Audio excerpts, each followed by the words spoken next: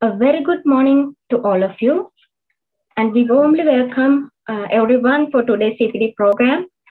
Thank you for all of you.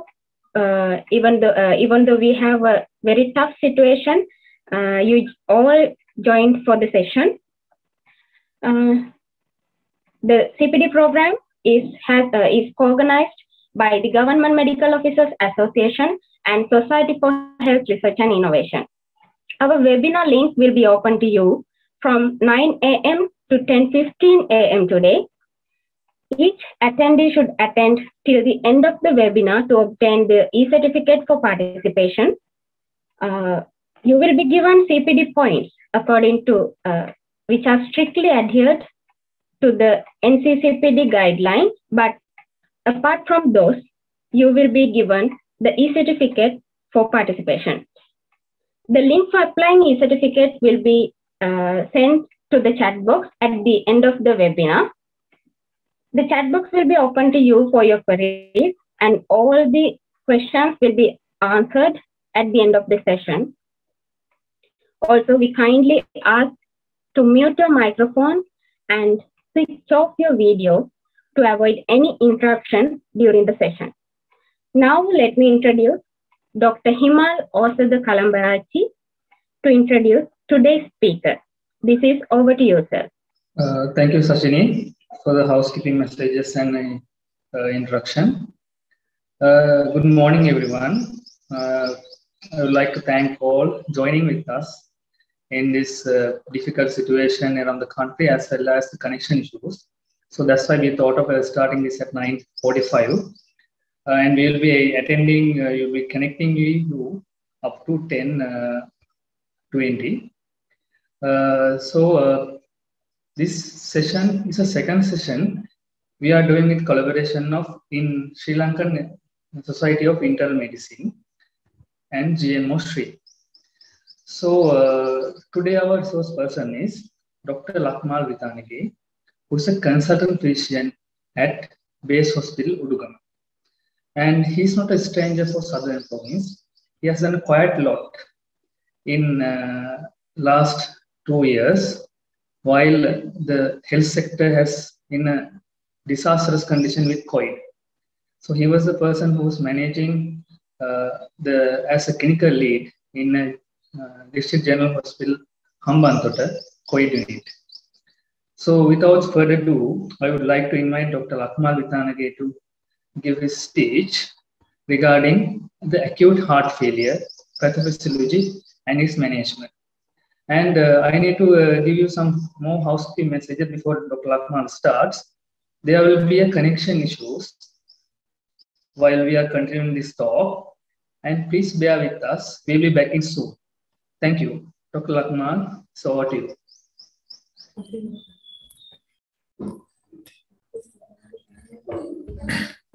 Good morning, everyone. Can you hear me there? Yes, we can hear you. We can hear you.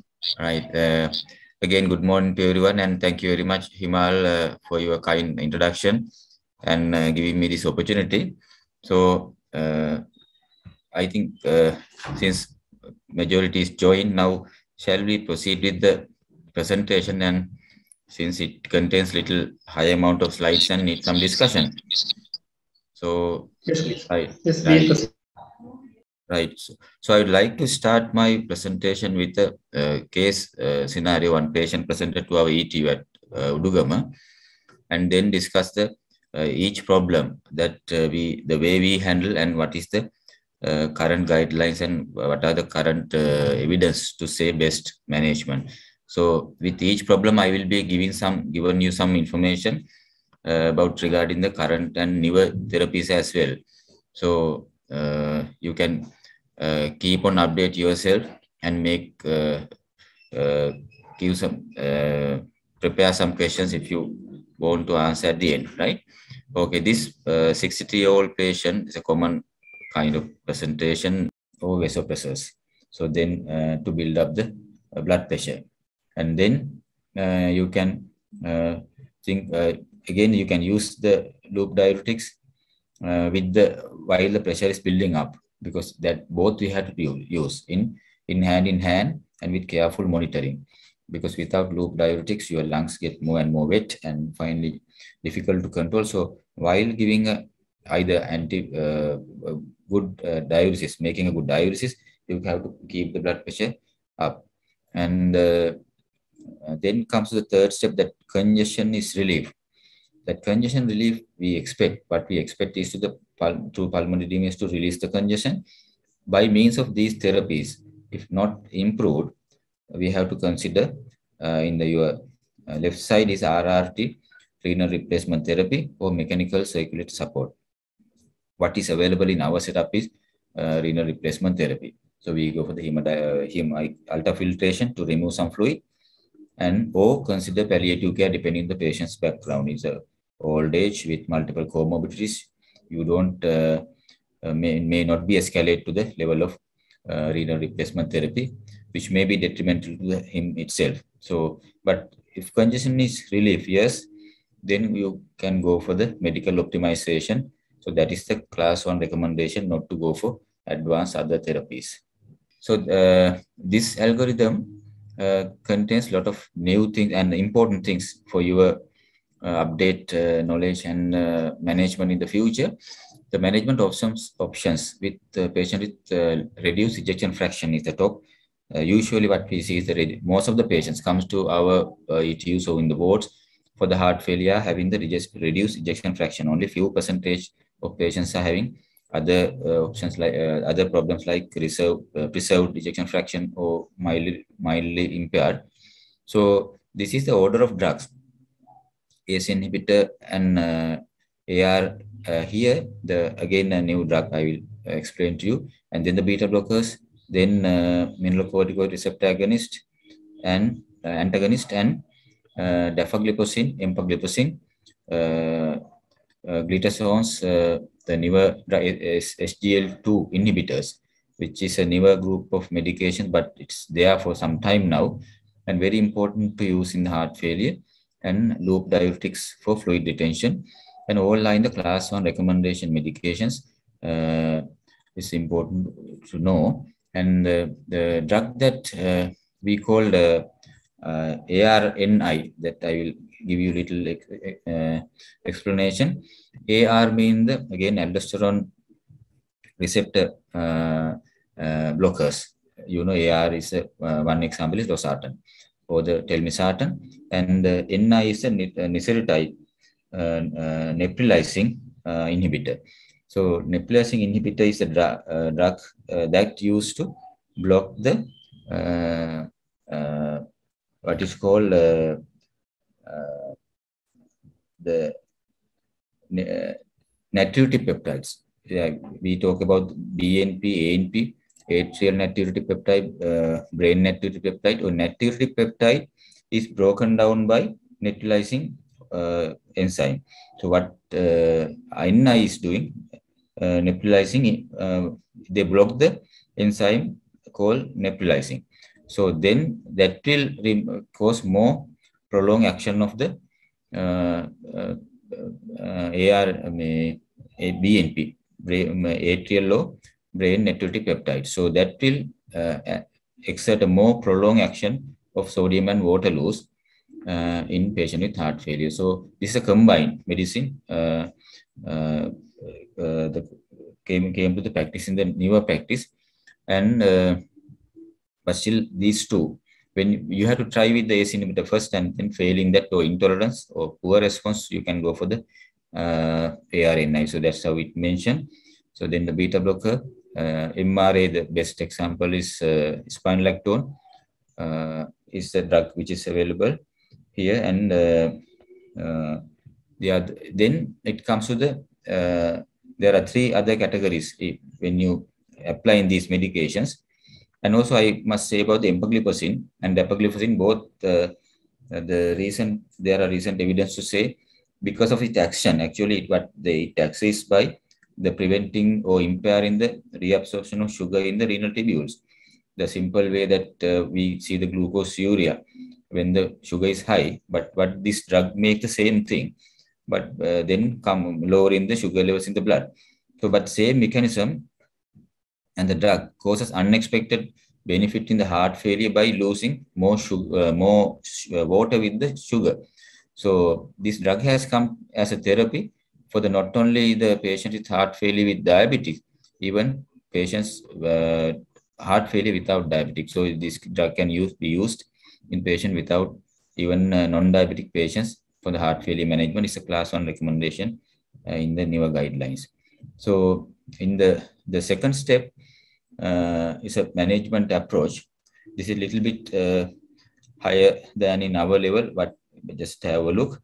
When the heart ejection fraction is less than 35, and when you look at the ECG, if the QRS complex with more than 130, that means more than 3 small squares. We call it broad, but the left side one is a less than 1/3. That means near normal complexes, ejection fraction less than 35, and where appropriate, you can use ICD, implantable cardioverter defibrillators, because there are some indications. As example, if the patient having heart failure with the history of some episodes of ventricular tachycardia or ventricular fibrillation, so those kind of patients, they have higher chance of sudden deaths due to arrhythmias. Either it could be sometimes even it can precipitate bradycardia. So to prevent that, with 1 or 2 evidence of arrhythmias, you can go for the ICDs. Or if the other case says that ejection fraction more than 35 or device therapy not indicated or inappropriate, then go for the class 2 recommendations, like either ICD you can use again, and but then depend on the other drugs tolerance and outcome. So when the sinus rhythm, the last one in the right side, in the patient with sinus rhythm, ejection fraction less than 35, when the complexes are broader, we call it bundle branch block. With this kind of patients, they say cardiac resynchronizing therapy with pacemaker, either other option to treat. So these are actually, now this is done in our setup also. There are trained electrophysiologists even in Karapiti. So when appropriate, they can treat for the patients who are selected for these kind of therapies. Right. In this slide here, you can see some of the recommendations with the class and level of evidence. So say you can see the first 3 lines says treatment of hypertension is recommended to prevent or delay onset of heart failure and to prevent heart failure hospitalizations. It's very obvious thing. And there are level A evidences as well. So that means randomized control trial, good evidence with meta-analysis. So it's no doubt, and no need to highlight further.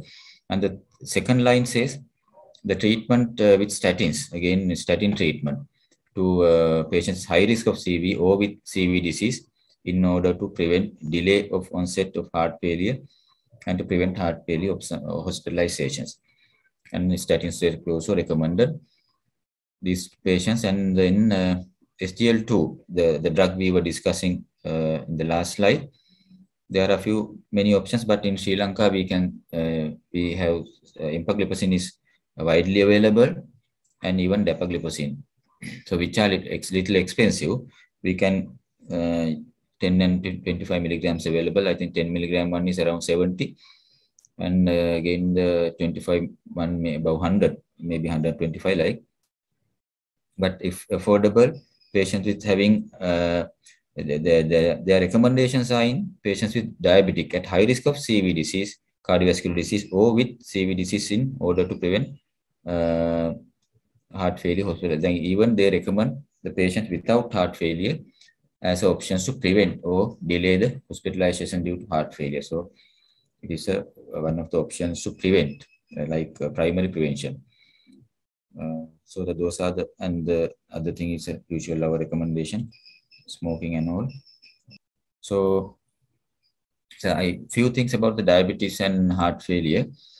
Insulin, though it's a drug of choice for the control of sugar, it usually retains some sodium and water, and need careful monitoring when you are giving especially high doses of insulin. For the heart failure patients, even the long-term therapy, you have to give adequate diuresis with the treatment. And metformin, again, you can continue, but there shouldn't be a renal impairment, you know, GFR should be more than 30, or there shouldn't be hepatic impairments. And sulfonylureas, the common effective treatment, like we use glibenclamide, glimepiride, but they are not recommended when the patients, they are not preferred treatment in patients' heart failure. That's what they say, recommend guidelines say. And again, the gliptins, sitagliptin, linagliptin, we are now commonly using in patients, and they shows there's no benefit, and so they do not recommend to reduce CV events in diabetic patients with heart failure. So that's the depend on the current evidences. So may come to the practice in the future. I mentioned I forgot to say something about digoxin, which is also a well-known drug in the heart failure as well as in arrhythmia treatment. They say digoxin may be considered in patients with reduced ejection fraction in sinus rhythm to reduce the risk of hospitalization, and as well as patients with AF with rapid ventricular rate. That's a digoxin mainly used to control the rate of the atrial fibrillation. But we usually do not go for the digoxin, and we try with the beta blockers mainly to control the rate, because difficult to control monitor the digoxin level because it has a very narrow therapeutic level where easily they can go into the toxic effects of the digoxin. So that may be detrimental for the patients with heart failure if we do not closely follow up. So, but still you can use, and doesn't not have been shown any prognostic benefit so far. The ivabradine, I explained to you, and its action in the sinus node, and but still they say every effort should be made to commence and up-titrate beta blockers therapy to guideline recommended maximally tolerated doses prior to considering ivabradine. So it's not a drug still recommended in the first line. So you can use, but still you can try with the other drugs. So this chart give you a good summary about the management of the patient coming with the heart failure. Other than the acute initial management, the all 4 drugs in the green blocks are the first line recommendations, just we talked about. And then to treat the volumole or diuretics again, they mentioned in the second row. And in the third row, about that cardiac synchronization therapy, in the yellow cages are the drugs that or options are not recommended as a first line. So that's what they have mentioned in some different colors. We talk about the digoxin and CABG and a lot of other things, some valvular replacement, ivabradine. Those are not little advanced treatment options when it comes to after the first case management steps. So this case again I found little important to identify some of the categories of heart failure patients. Even they present with acute presentation, we can find these kind of patients in our ETUs. They call dry and warm, dry and cold, wet, warm, and wet, cold. The warm and cold mean peripheral perfusion. So whether the peripheries are warm or cold. So dry means the lungs are not that heavy. That means not absolutely no pulmonary edema, and they are warm in the peripheries, but they are still symptomatic. They have some component of heart failure, maybe mildly reduced ejection fraction, or with preserved ejection fraction, but still not getting the adequate amount of cardiac output. So they are tired, fatigued, and this kind of patients. So they need the oral therapy adjustments only. So then you can get some idea the patients still, you can't go by just by seeing the ejection fraction of the heart, echocardiogram. So you have to look into the other factors why these patients are complaining of fatigue, shortness of breath, tiredness. So there may be component of heart failure with other combined problem with the lungs even anemia. So those things also, and sometimes thyroid status. And then dry and cold. Then you can see the lungs are not much edematous, but then peripheries are not perfused. Hypoperfusion and hypovolemic. So then you can consider fluid challenge, consider inotrope agents if still hypoperfused. Then you can treat with alone inotropic agents to see with some fluid challenge. We can start initially give some fluid challenge and then with some inotropic drugs and treat the acute event, maybe mild ischemic event, maybe anemia. While treating that part, you can give some other supportive therapy. And again, that wet, warm, and wet, cold. Again, the wet mean again the pulmonary edema is there. Congestion, warm mean, but still peripheries are perfused. Like our patient who had a good perfusion, but he had a pulmonary edema. So then, if the hypertension is there, you can use vasodilators and diuretics as our patient management was done in this category. And if the congestion is predominant, like rather than hypertension, the blood pressure is a little low, but still the pulmonary edema, massive pulmonary edema, you can go for the diuresis, vasodilators carefully. The diuresis is number one. Then, when the pressure is high, vasodilators come to the number one treatment, which reduces symptoms and blood pressure both, and help to outcome good cardiac output. And then congestion is predominant rather than blood pressure, you can go for the diuretics first and then vasodilators because it will reduce the blood pressure. And ultrafiltration if not improving. And wet and cold mean the congested and hypoperfused both. It's a difficult area. When the systolic is less than 90, you have to go for the inotropes, vasopressors, and maybe dopamine and both noradrenaline, and then diuretics and mechanistic support may need. And when the blood pressure is more than 90, they prefer vasodilators and diuretics, and then come to the inotropes if they're not improving. So this is a rough guidance to each case, but this gives a good account of brief but important account of management options. Cardiac shock we discussed, and this again we have talked a lot about this also. Right. So this is also, I think now, so this is like nice graphic demonstration of what happens when the cardiac dysfunction occurs. This explains the pathophysiology. What happens when the heart is not functioning? It becomes a dam and fluid accumulate beyond that level. So there, the activation of endothelial is what happened is renal angiotensin system activated, and then sympathetic nerve system activated, and mainly an inflammation develops, and arginine vasopressin system, AVP system also activated. But I couldn't go for that much details about that. But what we commonly see is the sympathetic nerve system activation. What causes is the peripheral vasoconstriction. So even the perfusion is, the heart is adequately cardiac output maintained, the patient may get the cold peripheries. And in the renal angiotensin and aldosterone system activation may cause more water and sodium retention. And at the same time, the endothelial dysfunction and inflammation occurs. So all the many organs affected in this system. The pathophysiology of heart failure is not a simple reduction in cardiac output.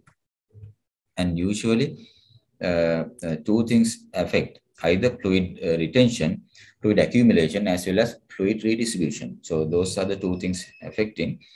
But fluid accumulation is the mainly sodium and water retention in congestive cardiac failure. That usually they say this is the manifestation of the chronic congestive cardiac failure coming with acute exacerbation. But when fluid redistribution is stopped when they are coming the first time, the patients having acute MI and going into pulmonary edema. So then with the sympathetic overactivation, the fluid redistribution means the peripheral shutdown and more fluid goes into the pulmonary area to maintain the good cardiac output. So that means they get the pulmonary edema, but there's no other means of like you don't see sometimes JVP, abdominal distension, or lower limb edema. So that's in the acute presentation. So those are the two pathophysiological mechanisms that we can see in heart failure. So at the same time, patient develop we commonly see patients with heart failure have the renal impairment, at least temporary. So this is called cardiorenal syndrome, and very nicely they explain this is not purely because of reduced renal perfusion. Even having good perfusion, good ejection fraction, cardiac output, but still, when the heart is damaged, the kidney get impaired function. There was a nice article saying that cross-linkage of this organ function. So that's why one organ shut down, other organs also start shutting down, because there are a lot of unidentified hormonal contacts, and there are interregulations. So those mechanisms causes impairment. And the cardiohepatic syndrome, again, the same thing. Even without liver congestion, you can see enzymes elevated, sometimes albumin goes down.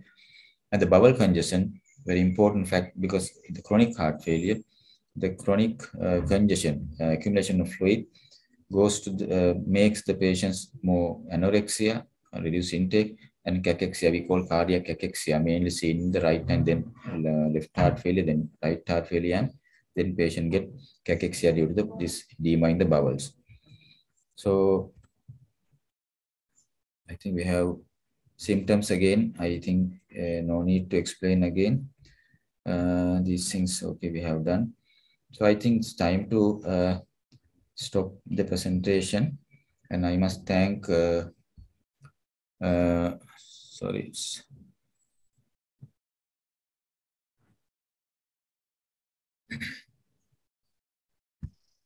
right,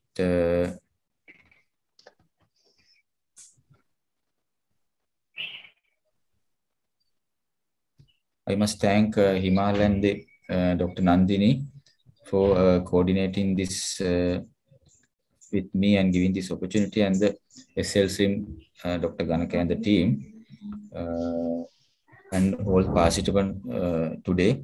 Also, I thank for your participation as well. So over to Himal and to proceed with any other questions or anything if we can discuss now. Yes. Yes, thank you, Dr. Lakmal, for your excellent explanation and your practical approach to the heart failure. Without further delay, we'll go to the Q&A sessions. So the first one, but is there any demarcation of time demarcation acute versus chronic heart failure?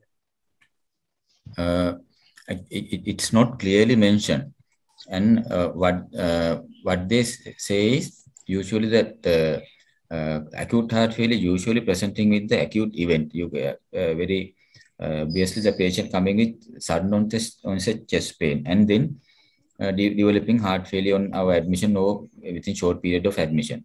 So, but the chronic heart failure usually they are the decompensation of ongoing chronic cardiac impairment, maybe known patient, maybe unknown. So they will come and say last week over the few days of symptoms like orthopnea, paroxysmal nocturnal dyspnea, some ankle edema, and loss of appetite, and then they admit at the verge of overload.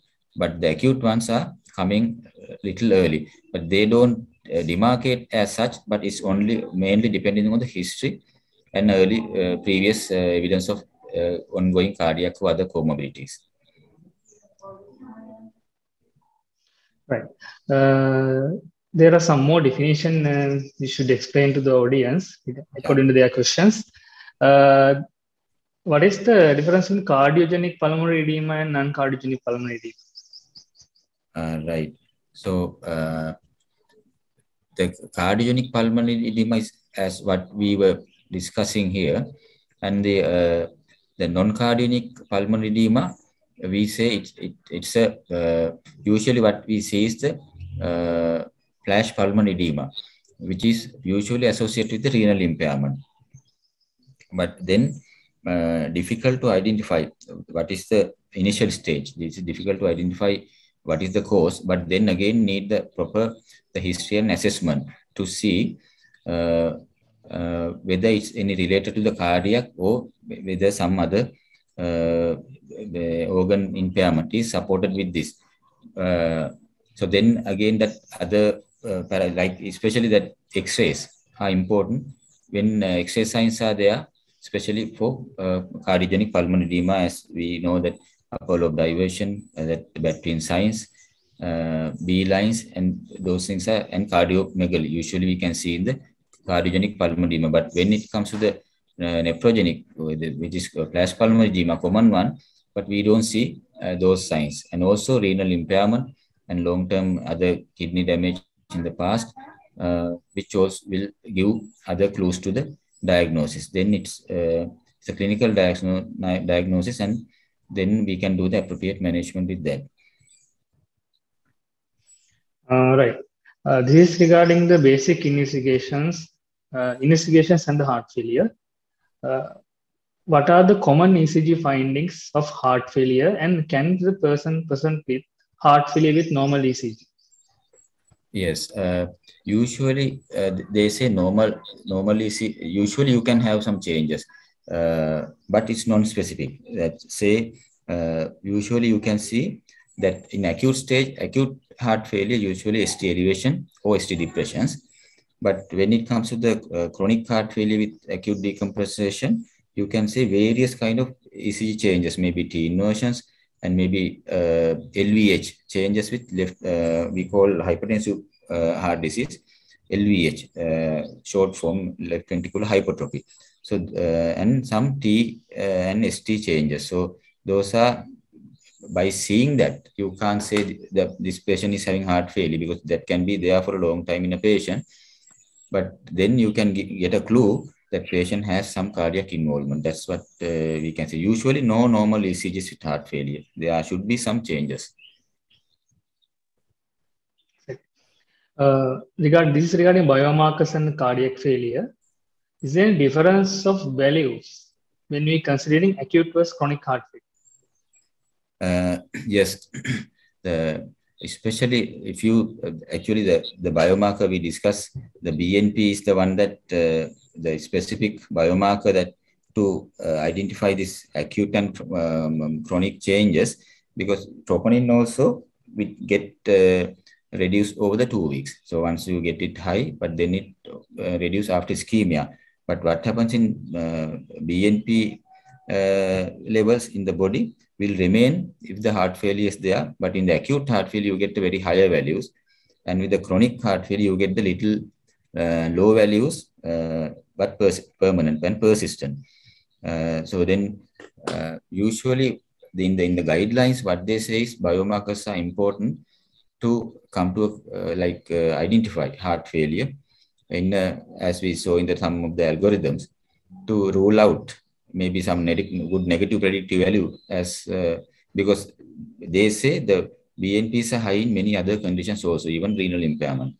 And even we know troponin also getting little delayed to vanish from the circulation when there's a kidney impairment. And at the same time, biomarkers also not specific to the heart failure, but it can raise in many other conditions. But negative ones will rule out the congestive cardiac failure. I think that's the most important key aspect of the using the biomarkers. What is the maximum dose of furosemide we can use in heart failure, especially this regards to the patient with renal failure? Right. Actually, that was I could not specifically find the answer for this question. But what they say is, as I mentioned, that what we practice is giving more and more repeated furosemide in the patients with heart failure, but it's not effective.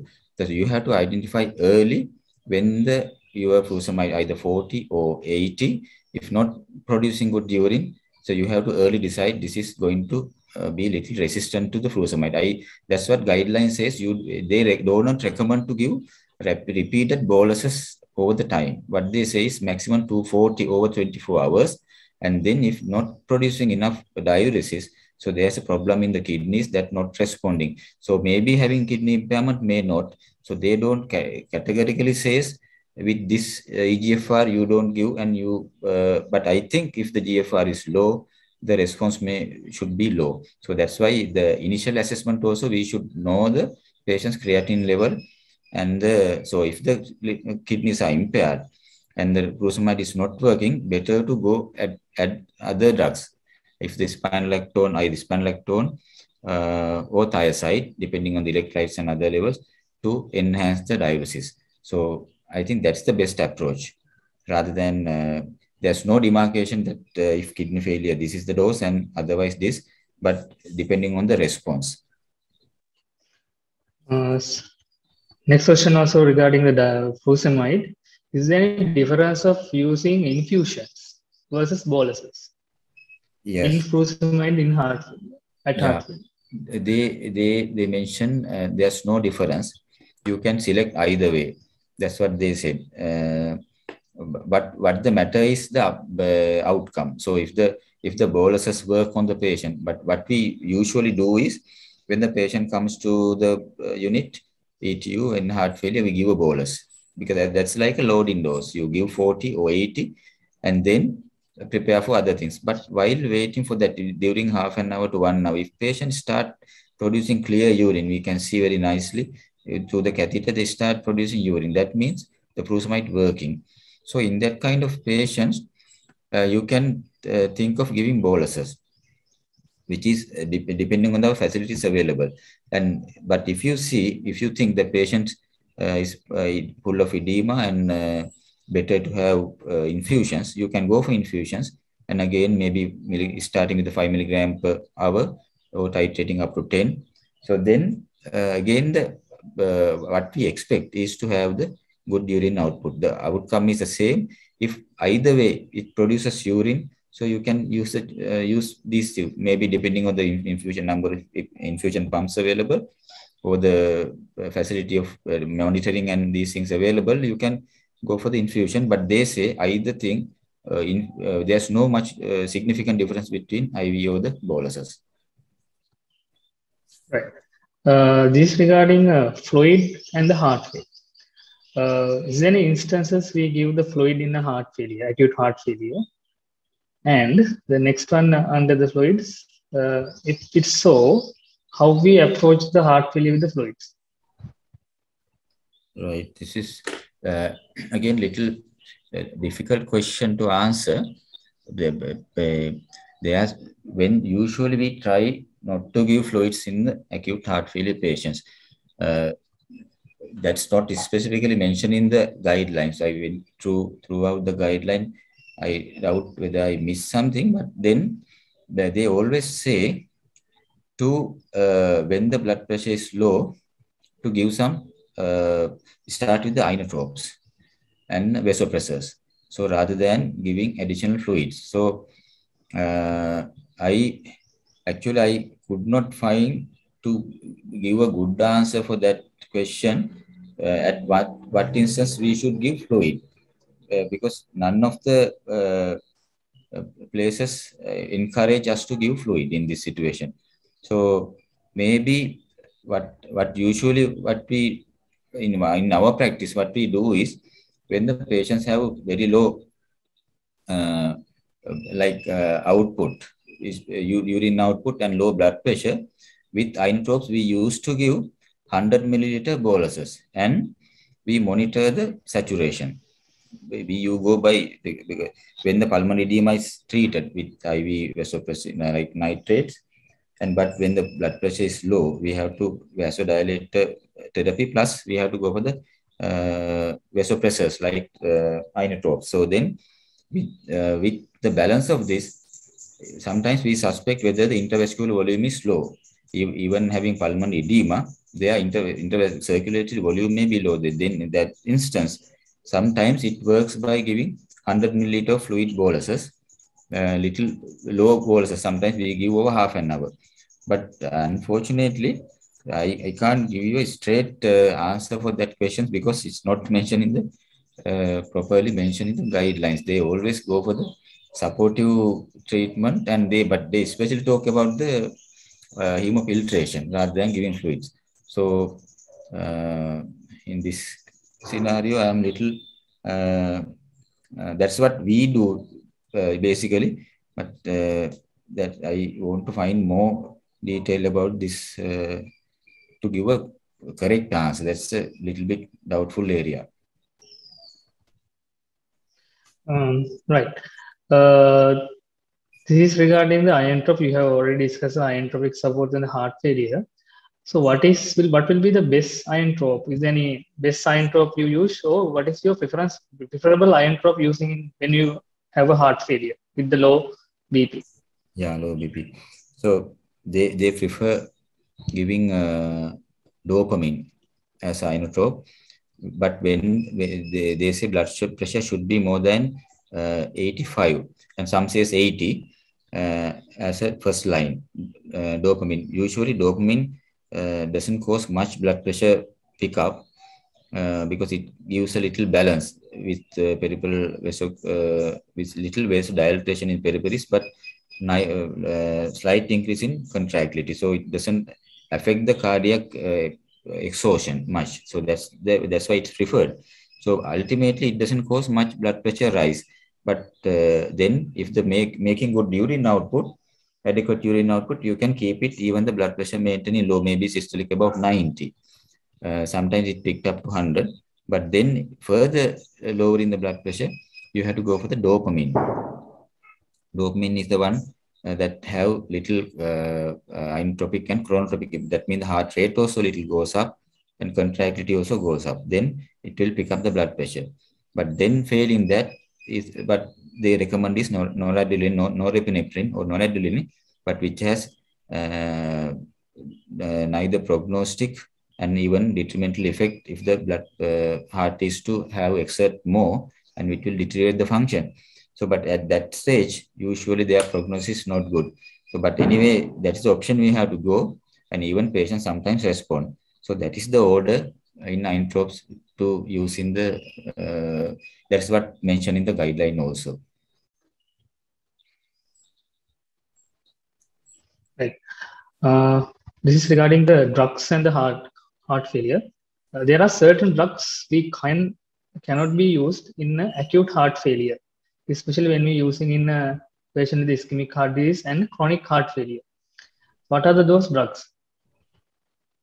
Right.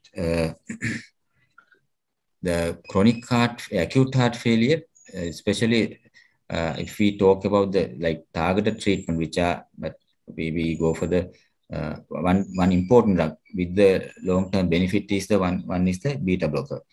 I think that's what they asking for. As I mentioned, beta blocker is a good drug with a long-term outcome, but then we should not go for the acute stage to control the heart rate, where you have to little wait and see until the patients are little euvolemic. That means the overload is improved, and then you can start by lower dose and titrate. That's the one thing. And again, the BP control also, that when you use AC inhibitors, you have to be little careful, because that sometimes that some people it drastically drop the blood pressure. So then that will impair the again output. So then because it has a vasodilator effect. There also we have to start on the small dose and come up with the dose. But you can use ACE inhibitor earlier than the beta blockers while other drugs are working.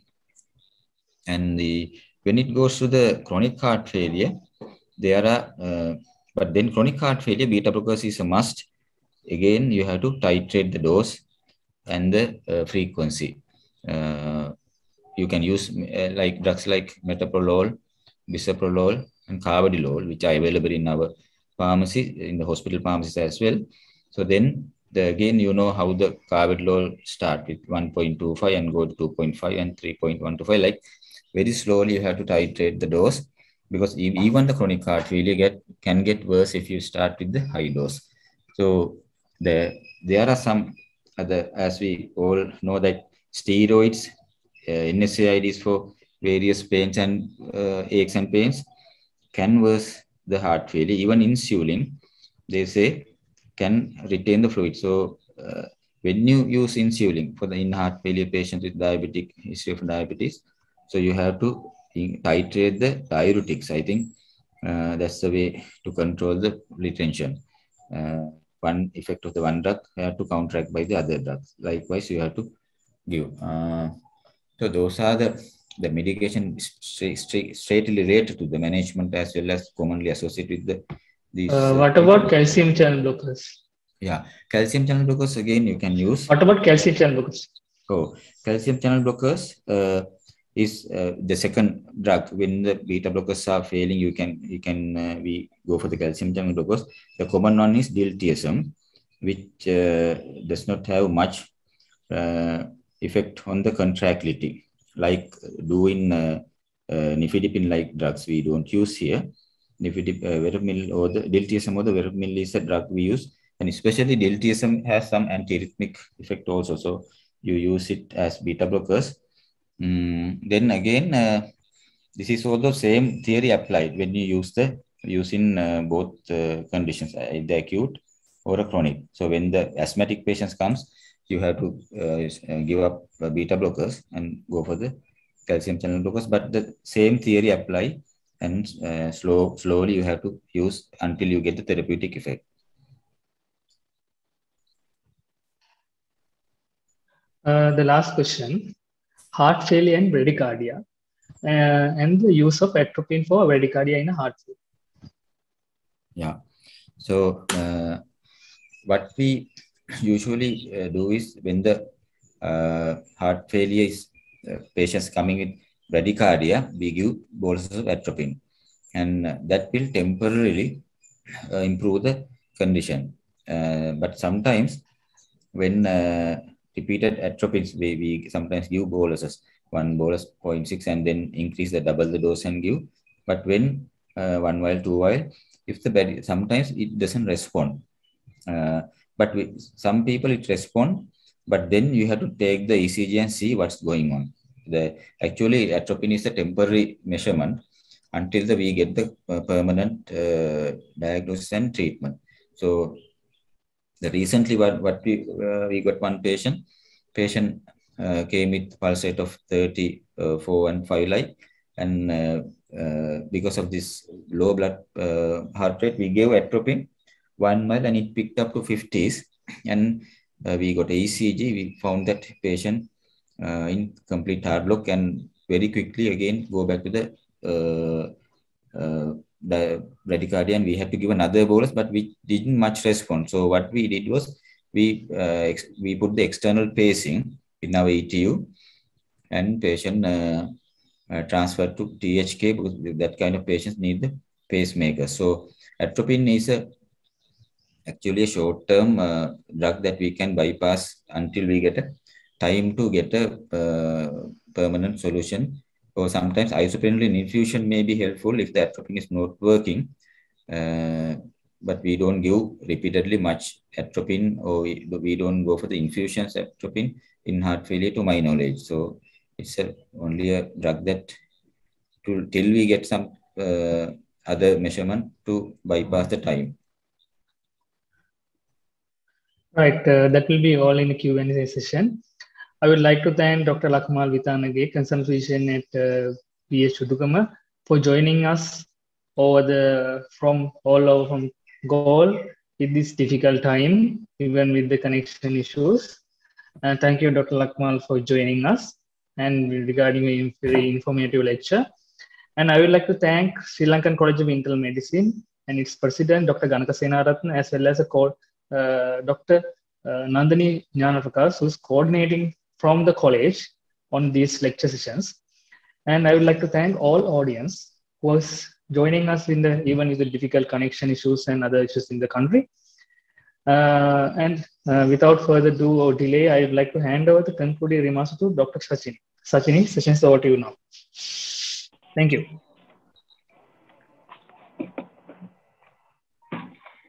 Thank you, Dr. Himal. As you said, even though all of us are having very difficult situation with power failures and low signals. We noticed a good participation even for today's CPD. So this session will be available to you on Sri GMOA Knowledge Academy YouTube channel in few days. Then you can cover up your gaps or if you had any interruptions during the session. The link for e-certificate for participation has been sent to the chat box. You can fill it now. And I thank Dr. Lakmal Vithanage, consultant physician at Base Hospital Udugama, for allocating your precious time, even though you also having a very disrupted situation. And finally, I thank all participants for joining with us today, and for Dr. Himal and Sri team for organizing the CPD program without any discontinuation. Thank you all. Thank you.